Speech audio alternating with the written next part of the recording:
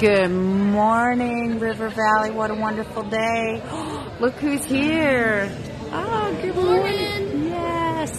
Awesome. Thank you, Simpson. Yeah, how are you?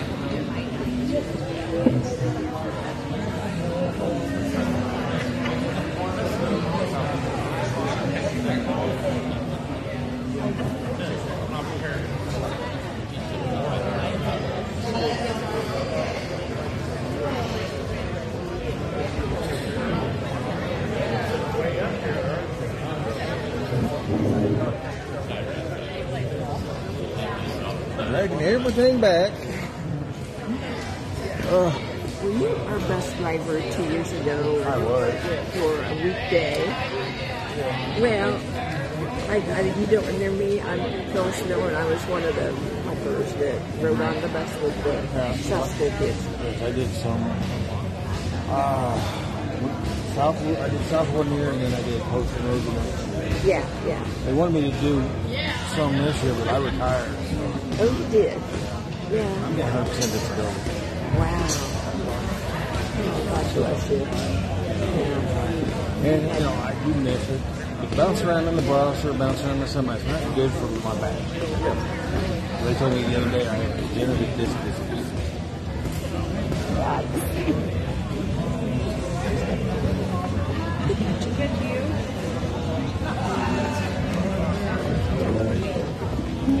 Stevie, say good morning. Say good morning. Good morning. Yay, thank you.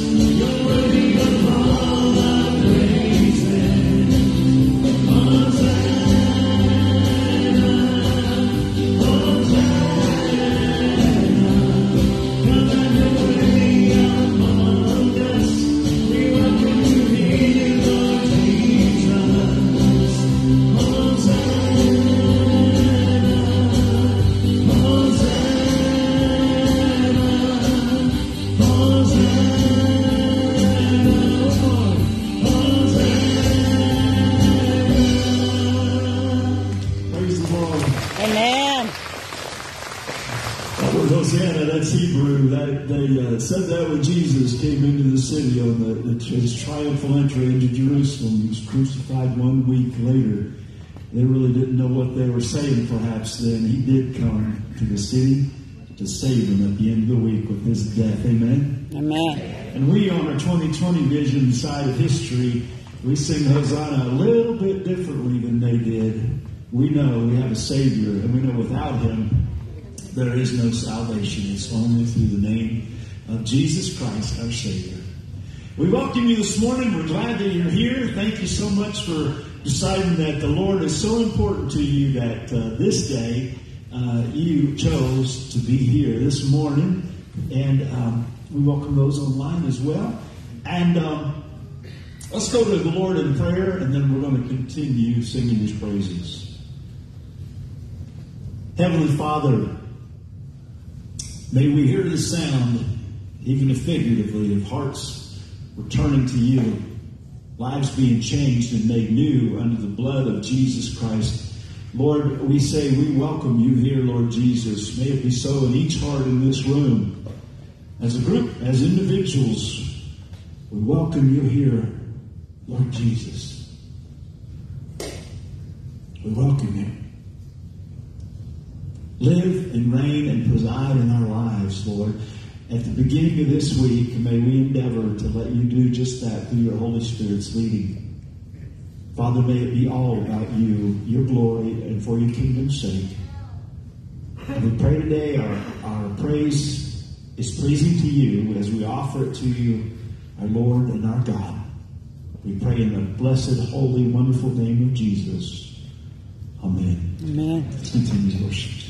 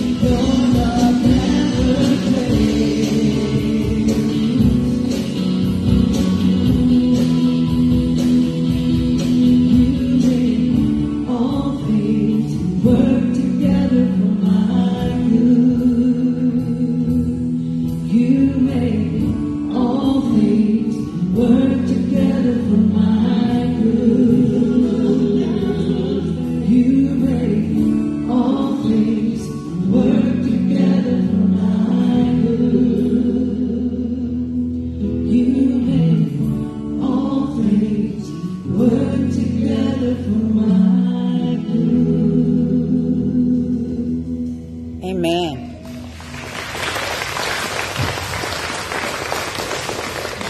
Have a seat, please. Hey, by the way, sometimes we admittedly stand a lot during our worship services. If you, for whatever reason, young, old, whatever, bad knees, you need to sit down. Don't you worry about what people think around you. You're praising the Lord still. That's a good thing. And nobody's going to judge you for that. So if we're standing a little too long for you during a worship service, please have a seat. There's no problem at all. Let's continue to worship the Lord together. That's what we've come here today to do. Let's declare His praises. He's so good. I can't see you. I know you're here when I can't hear you. I will not fear. I will trust in you, and I will not be afraid. And when the battle is close at hand, I know you're with me. So help me stand. I will trust in you, and I will not be afraid. I will not be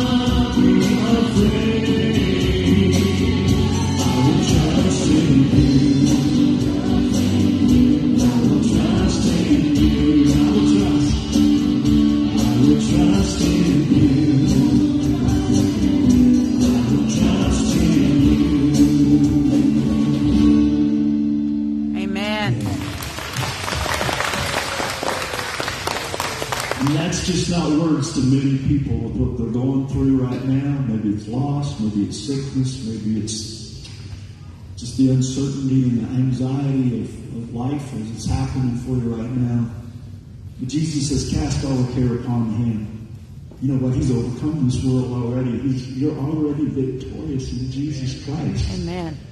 You know, even if you're 90 years old and you're struggling with things and you're a child of God, you're just a pup. You're just a baby compared to eternity. God's got so much more for us beyond what we can think or even imagine. The Scripture tells us, amen? Amen. Amen. So as that day approaches, whether it's the day that we leave this life and go on to the next, or that Jesus returns, let's cling to our Savior and trust in Him. In church, let's be the church and let's help each other out with that. Let's be someone else's strength when theirs is running weak. Let's be someone else's courage when they're faithful. Let's be there for them. And you know what? They'll be there for you too. All of us giving glory and honor and praise to the one who died for us, our King. Let's praise Him.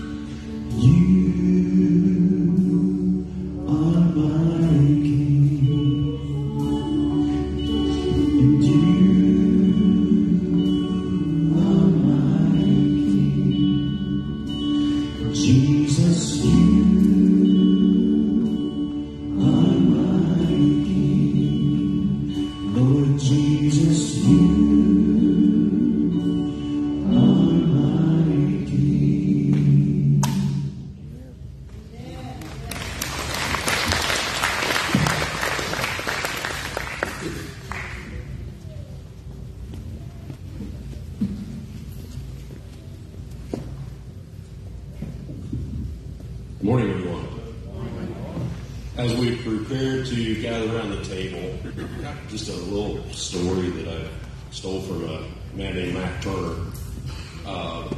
Goes like this. He said he was sitting at the breakfast table, drinking his coffee, and his wife came, brought in some toast. He looked down at it, and it was like black. He said, "Thank you, dear." Got the butter, buttered the toast, ate it, said it was wonderful, got in the car, went to work. He said, while I was on my way to work, I thought to myself, why did I accept the burnt toast when my standard is not burnt toast?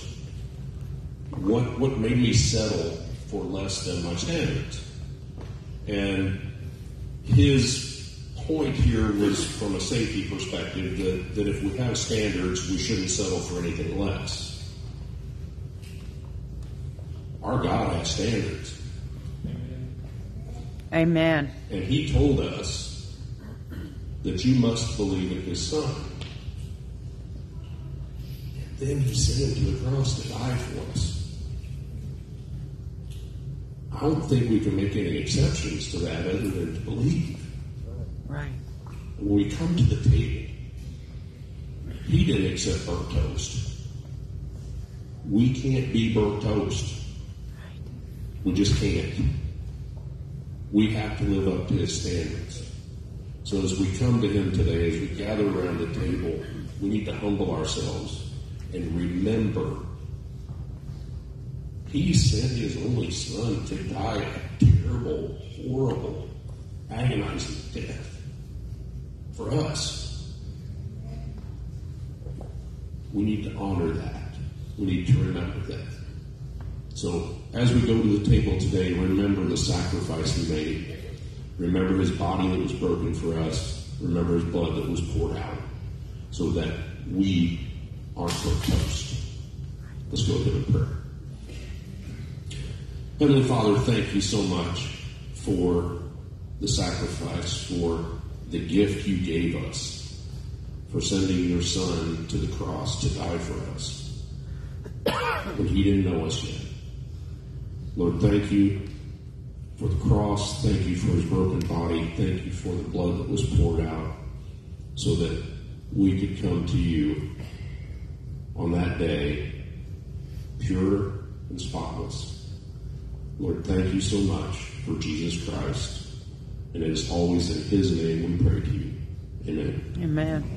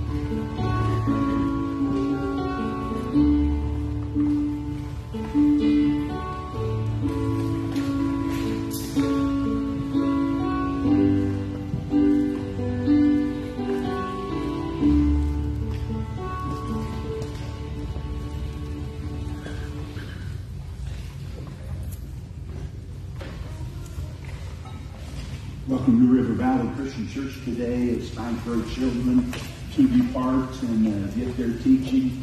We are so grateful every week that there's adults ready to teach the children, and they have quality teaching time while we look into God's Word.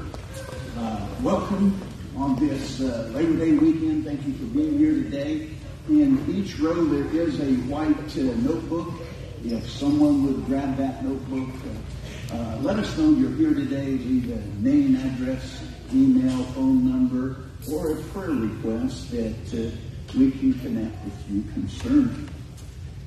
Today's another good day. It's a holiday. I'm glad you're here. I hope you have some plans to rest and relax both today and tomorrow. We're going to have to work on Labor Day. But we have labored through the book of John. We have preached for 20 weeks, and today makes week 21, and we have taken a chapter a week, and we've exposed what John wrote about the life of Jesus. Hope you have your Bible. I have my little cell phone and my Bible on the phone. And there are a lot of lessons in John 21, and I hope you'll turn there and follow along as we try to answer the key question: how did the disciples recognize Jesus was resurrected? I have 3 answers for that that we find in this chapter, but there's a lot of lessons even within those 3. First of all, Jesus was recognized by the disciples by a miracle he performed after the resurrection. And Jesus was so much that he was especially a miracle worker. And I just want to know, have you ever seen a miracle in your life? There's this old story, it's football season. John McKay, a former college coach who went on to coach in the NFL, tells of a time that he and his old coaching buddy from college, Bear Bryant at the University of Alabama back in that day, he raised that program to very high standards and national championships. But Bear Bryant was full of confidence, and one day John McKay and Bear Bryant went out duck hunting. And the bear was so supremely confident, he said, I could shoot a duck with my eyes closed. Well, McKay tells the story of one time when they were out hunting, and we were out hunting ducks. He said, finally, after 3 hours, we found one lonely duck. And that duck began to fly, and Bear raised his gun, and Bear shot. But he said, that duck is still flying till this day. And he said, the bear watched that duck fly away, and he said to me, John, you're now witnessing a genuine miracle. There flies a dead duck. Well, that's not a miracle. That's not the kind of things that Jesus did that showed he was the Son of God, the Messiah, that he had all authority and power on earth, heaven and earth. No, we want to look at a true miracle that came from Jesus. And we get it after the resurrection. It proves who he is and that he was risen from the dead in John 21. Peter is a professional fisherman. He probably thinks I could fish in day or night and I could catch anything out on the sea.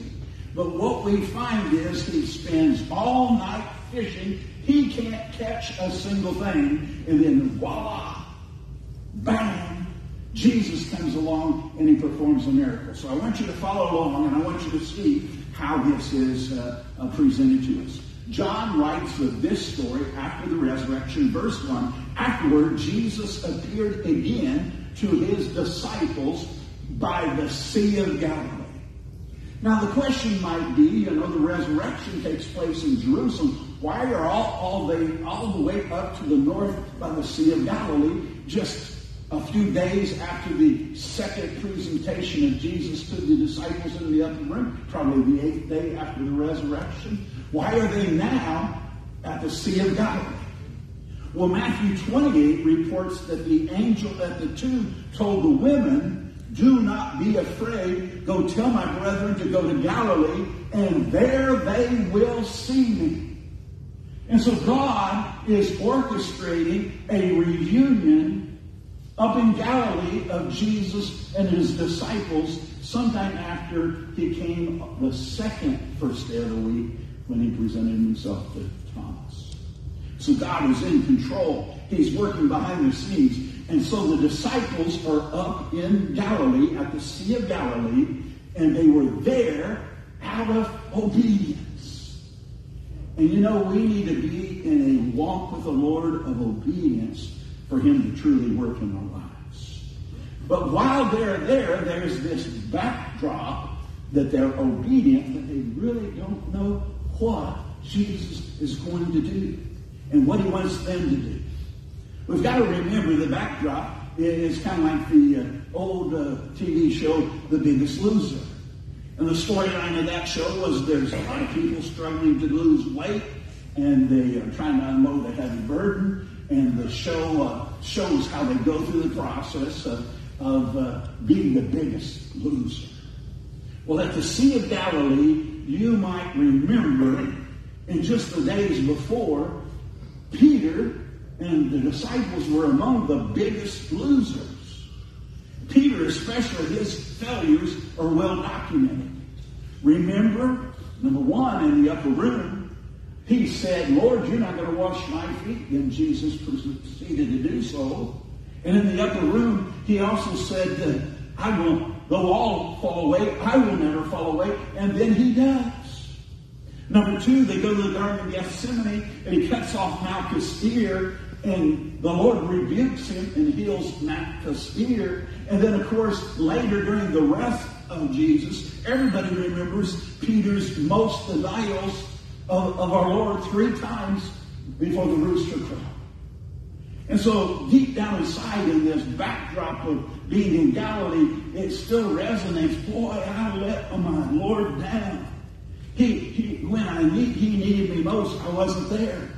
And it's understandable. He might even think, I think the Lord probably would want to wash his hands of me. But I'm going to go to Galilee just as he commanded. And so he's there. And we almost get the idea that being in Galilee, it's a miraculous thing. Then when nobody else really wanted Peter around, it's Jesus who wants to spend time with Peter. Well, despite all the failures, Jesus shows up with Peter, and it says in verse 2, it happened this way. Simon Peter, Thomas, also known as Didymus, which means the twin, Nathanael from Cana in Galilee, the sons of Zebedee, that would be James and John, and 2 other disciples were together. Peter said, I'm going out to fish. And they said, we'll go with you. And so they go out, they get into the boat, but that night they caught nothing. Professional fishermen fishing all night, and they catch nothing. Verse 4 says, early in the morning, Jesus stood on the shore, but the disciples did not realize yet it was Jesus. He called out to them, he said, friends, have you any fish? No, they answered. Verse 6, he says, throw your net on the right side of the boat, and you will find some. And when they did, they were unable to haul the net in because of the large number of fish. Wow! A miracle there in Galilee. Do you remember up in the upper room, among the many things Jesus taught these disciples, he said this phrase, apart from me, you can do nothing. And I think that's true. I think apart from Jesus, we can't be the spouse we're supposed to be. I don't think we can be the parent God wants us to be. I don't think we can be the employee, the neighbor, the friend, or the person of God apart from Jesus. When we walk with Jesus and we're in concert with him and we listen to what he says and we obey, we can become powerful forces of seeing God work in our lives. Jesus said, fish on the right side of the boat. Do you suspect if they threw the nets on the left side that they would have been successful? No, I think they would have failed again.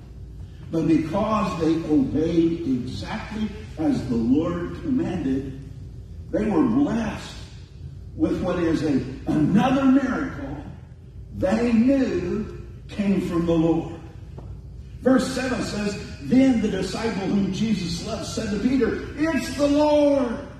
And as soon as Simon heard him, he said, "It's the Lord." Simon wrapped his outer garment around him. Some believe he might have even been pretty scantily clad, if not naked, for he had taken the garment off. He jumped into the water. Verse 8, the other disciples followed in the boat, towing the full net of fish, for they were not far from the shore, about 100 yards. Do you get the picture? It's the Lord. Peter puts on some clothing. He swims to the shore. He does his Michael Phelps imitation. And he swims 100 yards in the water. Now that right there might be a miracle. Can you swim 100 yards if you were seeing the Lord today? But Peter realized it was Jesus. And all they had done was just obey, fish on the right side of the boat. And with that obedience, Jesus rewarded them with a miraculous catch. And so they recognized Jesus by this wonderful miracle. And there's two things I don't want you to miss. Don't miss all the miracles there at the Sea of Galilee performed by Jesus. Some point out there are two miracles in this brief story. Jeffrey King says, if I'm not mistaken, the first miracle was that Jesus Christ all night deliberately kept every fish in Galilee out of their nets. And then the second miracle was when Jesus directed all 153 large fish, the Bible says, into the net the next morning. So the same Lord who directed them away one day directed the fish into the net the next day. And miracle, miracle, miracle from our Lord. And I don't want you to miss the place of this miracle. Jesus sent the disciples to Galilee, the Sea of Galilee. And Jesus meets Peter there in the identical way that he first met Peter there 3 years earlier. If you turn to Luke 5, it tells the story of how Jesus met Peter 3 years earlier at the Sea of Galilee on that same seashore. It says that Simon had been fishing all night and he then had caught nothing. And he told Simon, "Drop your nets into the deeper water." And when he did, he had a boatload of fish again. In his obedience that first time, Peter and his partners caught so many fish, such a large number of fish, that their nets began to break. Verse 7 of chapter 5. So they signaled to their partners in the other boat to come help them. They came, and both boats were so full, they began to sink. That's what had happened 3 years earlier. And that first miraculous moment when this took place the second time. Wow! It's Jesus. It's the Lord. He's doing it again here in this familiar place. And so John 21 shows us a deja vu moment for Peter. And it's a second miracle in the same place, a place where he first met the Lord. And it was on that first time Jesus said, "Come follow me. I'll make you fishers of men." I want you to know, I think the Lord repeats miracles in the same place often today. I think he performs miracles in your home every day, every week, every life. You see, every morning you have your feet hit the floor. You've got the miracle of another day. Amen. And I think the Lord performs miracles here in this church today. A couple weeks ago, we sent out a prayer request concerning one of our memberships here. I'm going to point it out. She's on the back row, Pam Reed. And they gave me a text to put out to everybody on our prayer list. And it basically said her blood work was doing good. You know, she has a cancer in the blood. She's fighting it with God's help. And the blood work required procedures and prayers. And then the report says she's staying at 1.2, which is stable. And then she said, I've even had weight loss. And we put out how many pounds she'd even lost. We won't say what that is today. If you want to ask her, you can. But with that text to me that I could share to you, what they said was, God gets all the honor and praise. In Jesus' name, we thank him always. Amen. And she knows she's had a miracle in her life, day by day. Now, today I want to also praise Kathy Lundy. Texted me this Thursday, and she said, I want you to announce this from the pulpit. And so I am right now. Kathy, you know, we've been praying for her. She had a tumor on her lungs and did a procedure, and there was some malignancy, but it did not go into the lymph nodes, and here's what she said in her follow-up. I want to thank everyone for their support, their prayers. God has listened to them because I came through surgery without any issues. It was only a stage 1 tumor. Never progressed to the lymph nodes. Everyone prayed for that, and it was answered. And after going back to the doctor on Thursday, we found out I don't need radiation or chemotherapy, so another prayer has been answered. Oh, my goodness. Yes. And she says, I love my River Valley family. And we ought to give Kathy and Pam a hand, but better yet, we ought to give our Lord Jesus Christ a hand. Yes. Amen. You see, the miracles of healings often take in the same place. And we're reminded of the holy place where we connected with God through Christ. And that there we are just brought to new life again by that resurrected Lord. And so on this day in John 21, some number of days, 8, 9, 10, 11, 12, after the resurrection of Jesus, they're up in Galilee.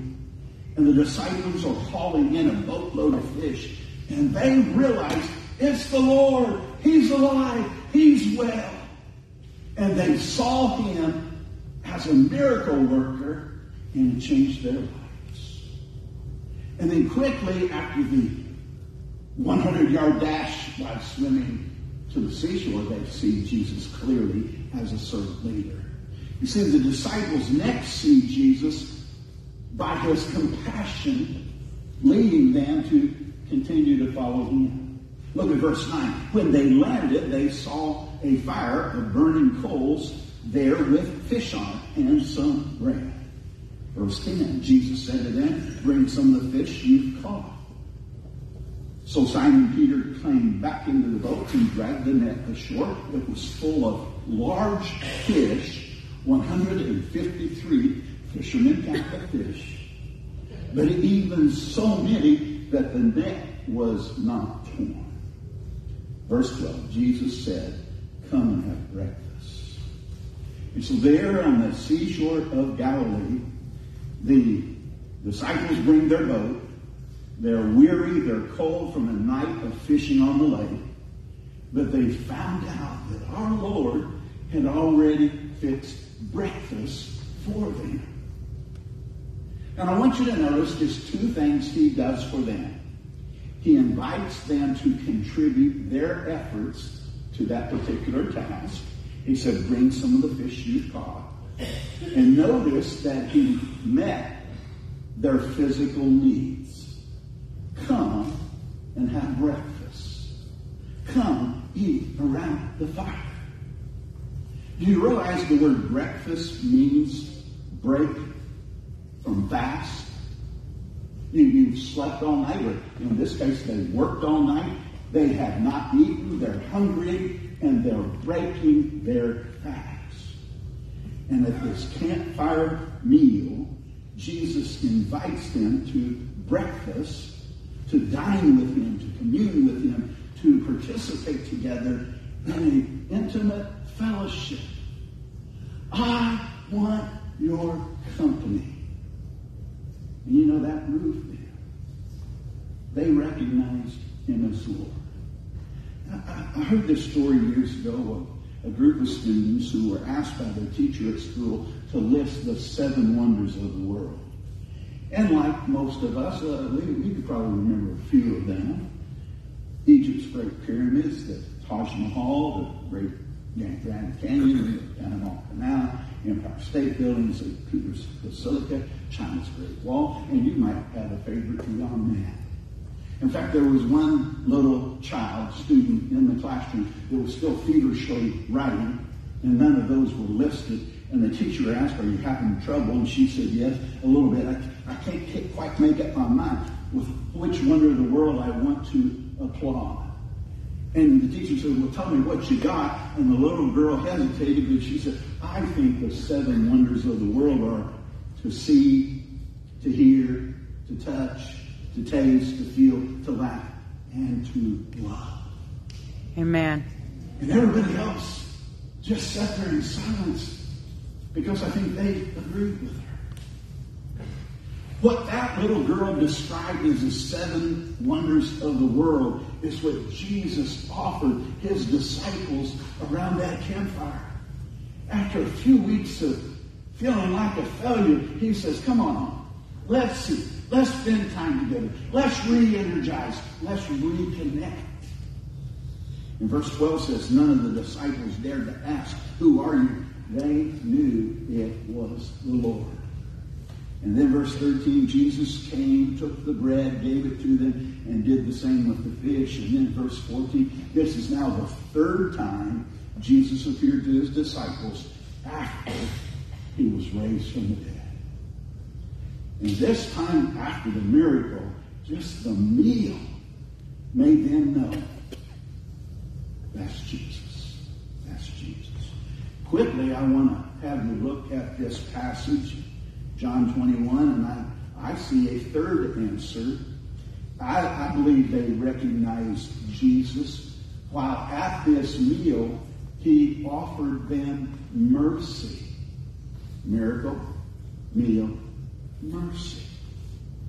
Jesus' mercy to the disciples, especially Peter, is personal. And I want you to know, I think even while we are here together today, even using me, he yet speaks to you personally. And you'll hear some things from Christ and the Holy Spirit and God the Father that you need as we are gathered together after we met around his table. But Jesus' mercy is personal. He calls us by name. Verse 15, when they had finished eating, Jesus said to Simon Peter, "Simon, son of Jonah, do you love me more than these?" And there's a lot of debate of what he said these were. These fish, these boats, these other disciples. Do you love me more than any of these? And Peter said, "Yes, Lord, you know I love you." And it was personal. I love you. And Jesus said, "Feed my lambs." Do you see how personal Jesus was with his disciples after they had been utter failures? And did you also catch that Jesus used Simon's full name? Simon, son of John. Simon, son of Jonah, depending on the version of Scripture you read. Do you remember when you were a child, if you did something wrong and you needed to be corrected, what did your parent call you? I know what my mother called me. "Kevin, Richard, Abel, you get in here." And when those 3 names were listed together, I knew something had to be pointed out and something needed corrected. Jesus said, "Peter, son of Jonah." Yeah, he knew he had messed up big time in just days gone by. But you also get the sense Jesus wanted something better. You know, sometimes when we've really blown it, we think, can I ever be forgiven?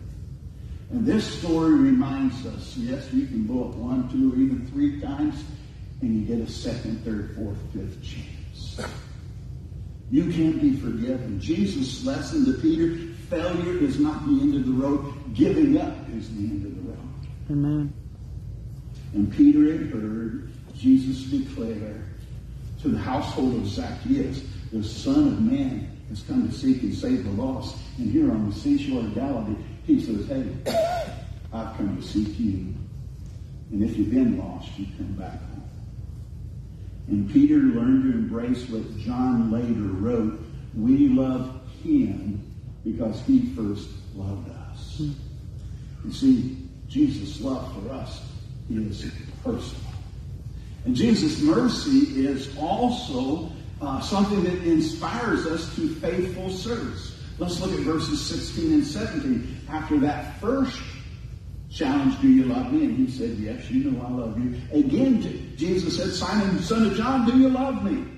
And he answered, yes, Lord, you know that I love you. Jesus said, take care of my sheep. The third time he said, Simon, son of John, do you love me? Peter was hurt because Jesus asked him the third time, do you love me? And he said, Lord, you know all things. You know I love you.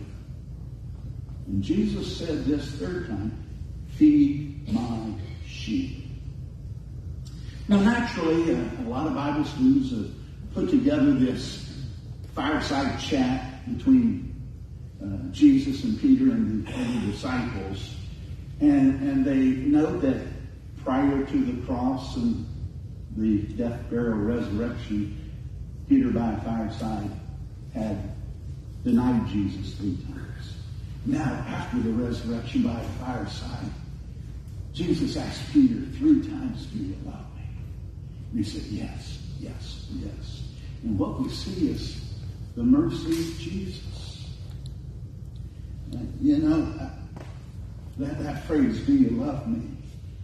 When I was preparing for this sermon, I got to thinking about times I was asked, do you love Jesus? And I went back to when I was in Bible college.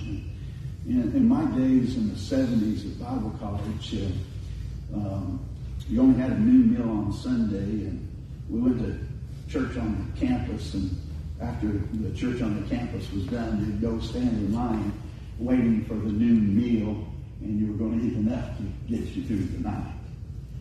And they had a chorus. They often sing a lot of songs, but they sang this one song that I hated. There was often a girl in the group leading a song like, oh, how I love Jesus. Oh, how I love Jesus. Oh, how I love Jesus because he first loved me. And then typically some girl would call out a student. And this is what I hated. They had to put you on the spot, and they'd sing in front of everybody else, and they'd say, oh, Kevin, do you love Jesus? And I'd have to suck it up, and I'd have to say, oh, yes, I love Jesus. Do you really love Jesus? And I'd go, yes, I really love Jesus. Then they'd say, tell me, why do you love Jesus? And I'd go, because he first loved me. Now you know why I hated it. I can't sing a lick. Everybody knew it. But they knew I loved Jesus. And that was in a ministry-shaping time of my life. And I had to get out of my comfort zone and let my past, whoever I was, grow to be what God wanted me to be. That song pushed me out of my comfort zone, and that fireside chat for Peter did the same. Peter was asked, if you love me, feed my lambs. And Peter was being called to a shepherding role in the church. You've been a failure. You know how it is, how you're going to have to bounce back. I'll be there with you. But you feed my lambs. You lead the beginners to Christ. You've only been here 3 years, but you know how to grow from infancy to here. You feed my lambs. And then Peter was asked, if you love me, take care of my sheep. And the taking care of sheep included more than just leading them. It was guiding them to pasture. It was protecting them from injuries and enemies. It was doctoring the illnesses. It was healing wounds. It was doing everything you could to make those sheep live long. Take care of my sheep. And then third, the Lord told Peter, if you love me, feed my sheep. And so what he was trying to say is, you then keep feeding the mature to greater depths and greater strength. And we're called to do that as shepherds. And I keep thinking in my work, how can I make you deeper in the Lord? And one of the things we have evolved to here in the last 3 weeks is we've got this class of reviewing the pillars of the gospel. And we're veterans here, but we're going back to the basics so we can revisit what we once learned so we can go back and share with others and make more disciples in the future. Jesus restored Peter to the place of shepherding the flock. And he had spent 3 years training him, and he wasn't about to lose him because of a few failures along the way. And if you've ever blown it, you just get back in the saddle and you ride with Jesus again. C.S. Lewis famously said, we can ignore even pleasure, but pain, and even pain of failure, pain insists on being attended to. God whispers to us in our pleasures. You can't hardly hear him if you think you've got it going good. But God speaks in our conscience and shouts in our pain. And if there's a painful moment you're going through now, would you listen to the Lord? He's speaking. He welcomes you back, but he wants to challenge you to better days of the future. He uses a megaphone to arouse the deaf world, and he uses our pain. Peter's recent litany of failures are just painful experiences. But God is, through Christ, saying, use them for my good. Don't waste the pain. Channel the pain. Shepherds God's people using your growth from pain. And Jesus doesn't call the perfect, but he does perfect us who are being called. And I want you to know that any shepherd who functions in the church is always still a work in progress. I'm still trying to figure it out. I'm trying to still grow as my seasons of life change. That's God's mercy. And he's merciful to you. And Jesus' mercy does not mean, though, life is going to get easier. And that's not good to hear, but I'm just telling you the truth. It was true for Peter. It'll be true for us. Look at verse 18. Very truly, I tell you, when you were younger, you dressed yourself. You were able to take care of yourself alone. But you went where you wanted. But when you are old, you will stretch out your hands, and someone will dress you and lead you where you don't want to go. Verse 19 says Jesus said this to indicate the kind of death by which Peter would glorify God. Then he said, follow me. He was kind of saying, follow me to your cross. Jesus' words are kind of like the Mission Impossible tape. Your mission, Peter, should you choose to or decide to accept it, you will be caught and killed. And then this tape will self-destruct in 5 seconds. Good luck, Peter. Jesus is predicting the way Peter's going to die. You will literally stretch out your hands, and others will dress you or undress you, and you'll be led where you don't want to go. But in that death, you will glorify God. Now, church historians, the Bible does not teach this in any of the writings, but church historians like Eusebius state this. About 34 years after this, Peter was crucified. But he begged to be crucified with his head downwards because he didn't consider himself worthy to die in the same posture as his Lord did.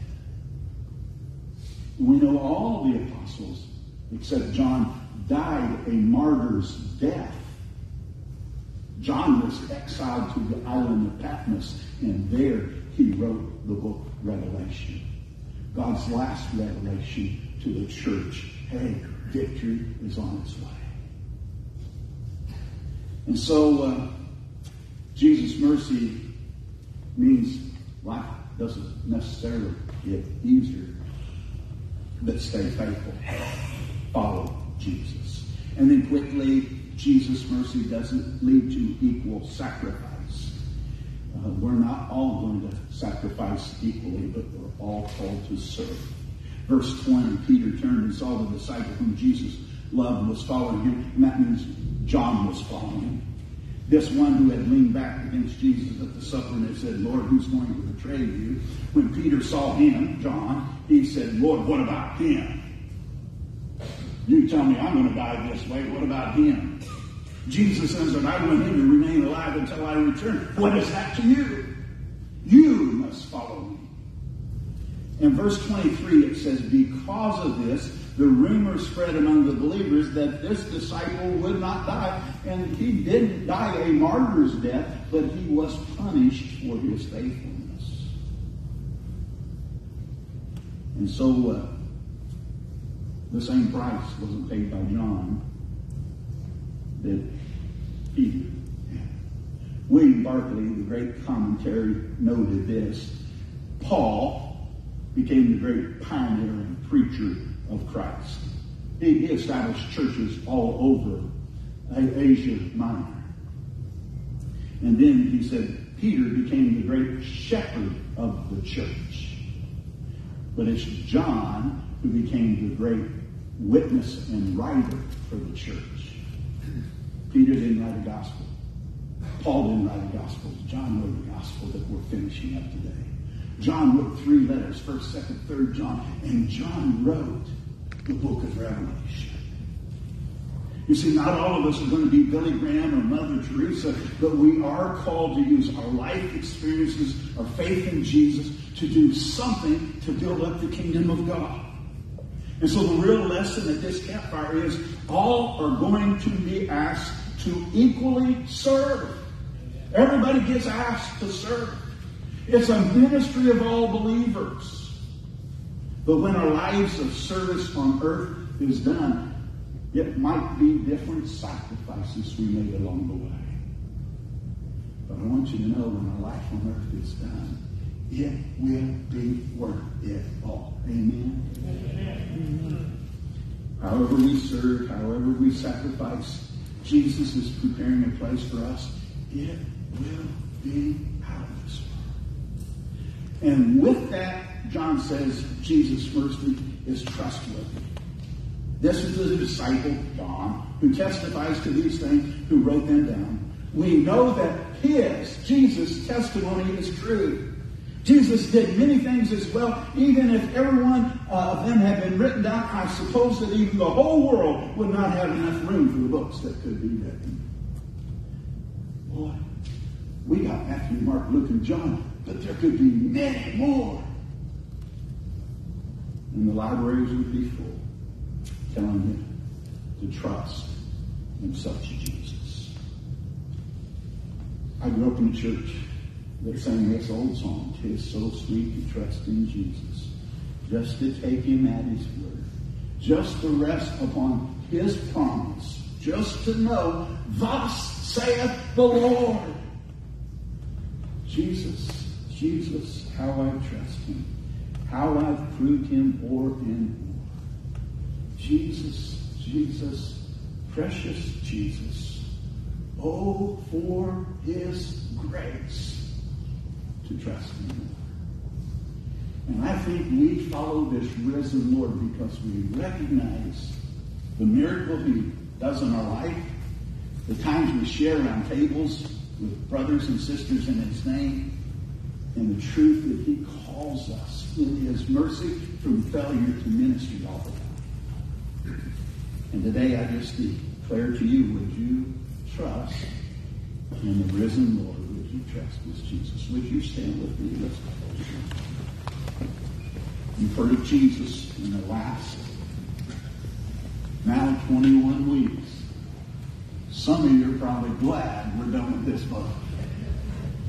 Next week we'll open the book of Galatians, and that's 6 chapters.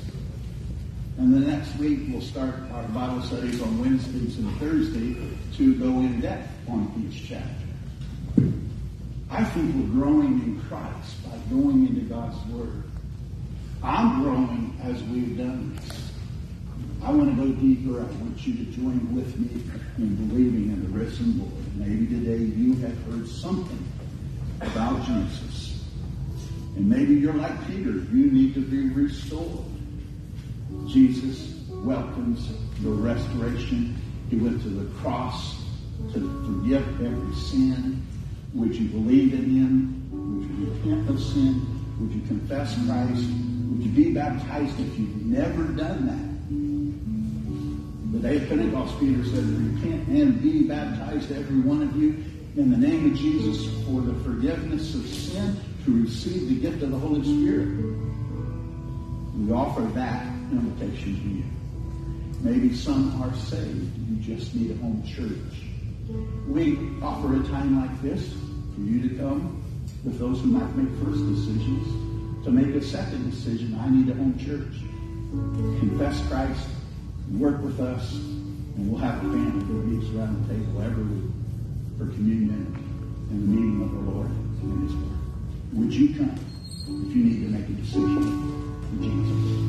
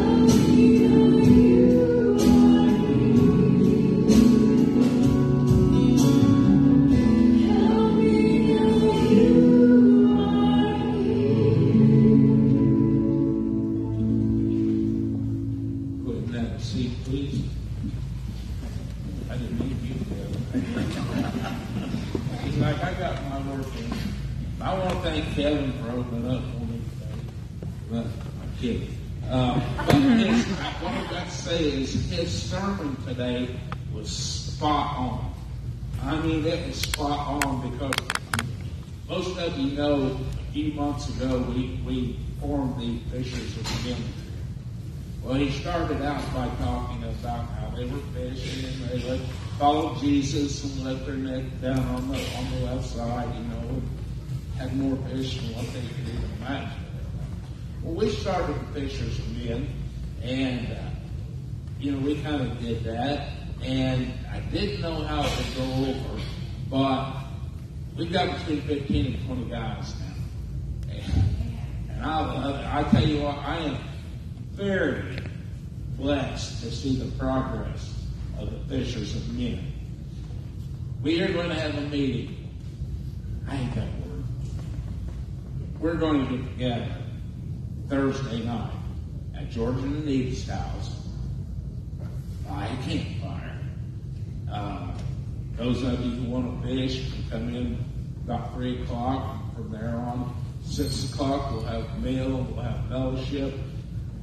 But one of the things that I did early on when we were all sitting around the boat dock and we were talking, I asked each individual guy, I said, what is your personal talent or ability towards others?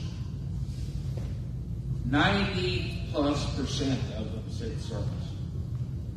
Service to others. And so we did that as we continued to grow. And I said, guys, it's time for the rubber to hit the road. I believe God's going to hold us accountable for our sins of omission, those He called us to do, as well as our sins of commission. Some of you have reached out to us because you need help with projects and are unable to do them. Some of the elderly, some of the widows, things like that. That blesses me because it lets us know that we are needed. Just Friday, a couple of our guys went out and replaced some steps off a lady's porch, a member of our church, and put up some handrails. We're doing that through River Valley, and our goal is to build up the kingdom of God. So I invite you, if you need anything, especially those of you who are not maybe it's able to do some of these things. We've got some other projects on the calendar that we're going to be doing. But for those of you guys, come on out Thursday night. We bear our souls. I'm going to tell you, we talk about things that we can't talk about with anybody else. We're going to dine on hot dogs cooked over an open fire. So please join us. 3 o'clock for fishing, 6 o'clock for dinner, and we'll have fellowship and we'll study the Word. Thank you. Amen. Let's stand and let's be ready to go from this place of worship to service of our Lord. Father, would you bless this church family on this Labor Day with days and hours of rest, relaxation, fellowship. Most of all, may we commune with you. May we be re-energized by your presence, and may we hear you call us to serve you in your Son's name. It is in Jesus' name I pray this prayer, and all His people say, Amen. Thank you so much for joining with us online today and worshiping with us together. As always, we hope that next Sunday you will come into the building and worship with us side by side. But if for any reason you cannot, please come back to this Facebook worship time and worship with us again in this way. We have been so blessed by your presence here, and we hope that you have an awesome and wonderful and blessed week. And one way or another, we will see you next Sunday.